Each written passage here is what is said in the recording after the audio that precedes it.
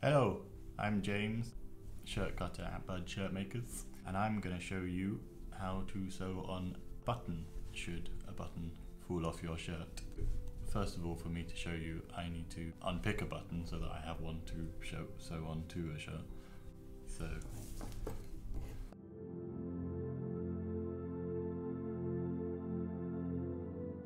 if a button has fallen off your shirt, you should have the 4 holes there where the threads were, and that should help you know where to sew the button back onto. So to sew the button back on, you will need some thread, a needle, a thimble always helps, and then some snips to cut any loose threads. And of course a button. If you've got the one from the shirt, perfect. If not, come in and ask us, I suppose. So to start, you need to get a length of thread. I find if you can do an arm's length like that, that should be more than enough to sew on a button. So then you just need to thread the needle.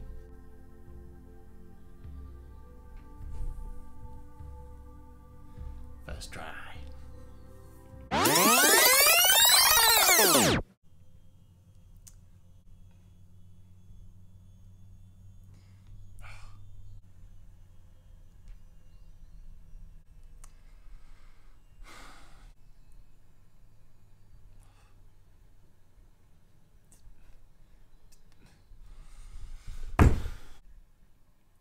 Get it double length and then tie a knot at the end.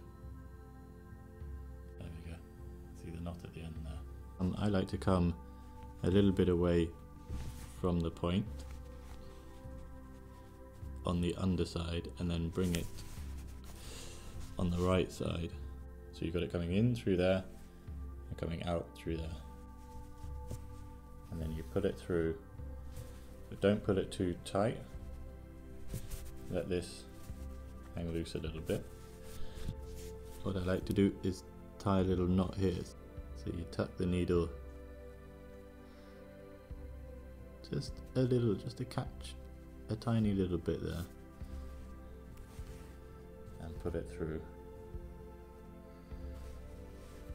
Give yourself a little bit of a loop there and just tuck the needle through it once, through it twice, and then you've created a nice little knot there, which is very small but nice and secure. And then we can get rid of this, but we'll do that at the end to keep the flow going. So you've got your knot there, you then tuck it straight through the button. You can pick any of the holes unless there's a design or pattern on it for some reason. So at this point you want to decide whether you want it as a cross stitch, where it looks like an X, or as a sort of straight stitch, which this one already is a straight stitch, so I'm going to do it as a straight stitch on this one so that they all match up and are the same, which helps it look less like you've repaired a shirt by putting a new button on it. So you go through and through, and then back through there. I like to go as close to the bob. You can go through the holes that are there before, which makes it a bit neater, but I like to try and keep the base as small as possible, so I like to make it quite close to it. So you go all the way through, pull the thread through. You don't want to pull it dead tight, because otherwise you won't be able to get the cloth underneath the button. It needs a little tiny bit of elevation, a little bit of a stand. If you want the buttons to be on a massive shank, you're welcome to. You just give it more of a length.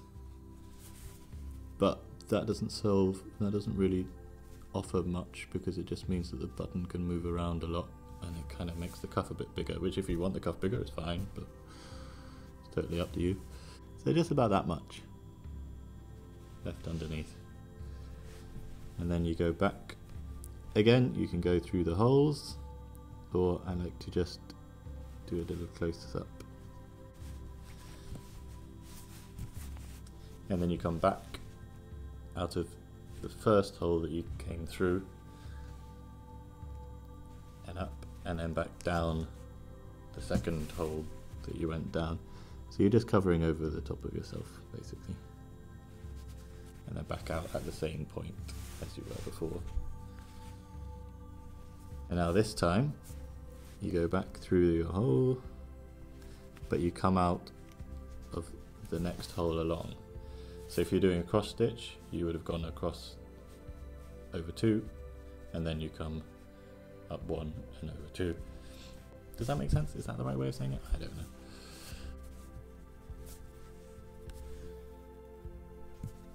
So we've now got 2 stitches on the top layer and 1 stitch on the bottom layer.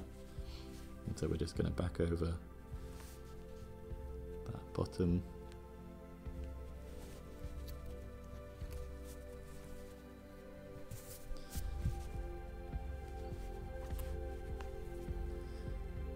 Like that. So now we've got 2 stitches at the top, 2 stitches at the bottom. So it should be nice and secure. So now you just need to tidy up the threads. So you go back out, but you don't come through any hole this time. You come up next to the button, and then just twist it around a couple of times, around the button like that. So it's nice and secure, so all the threads are held underneath there. Nice and secure. And you just tuck the needle through, wrap the thread around the needle twice, pull it nice and tight,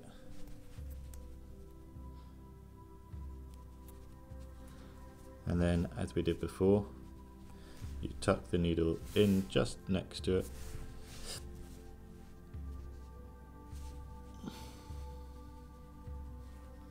and bring it out a little distance away, and then you can cut off your loose ends. So you have to be careful not to cut the cloth here, but you just want to snip up. You can snip a little bit away, so you still have a tiny nubbin that then you just massage it out and it disappears. And the same with this under bit here, which is why you don't want it too close, so you have a little bit of thread to play with and you're not trying to get the snips really close to the cloth and then end up cutting the cloth. You want to do it, get rid of your knot, and you've got your little nubbin, and you just massage it away, and then you have 2 buttons as if you never lost them in the first place.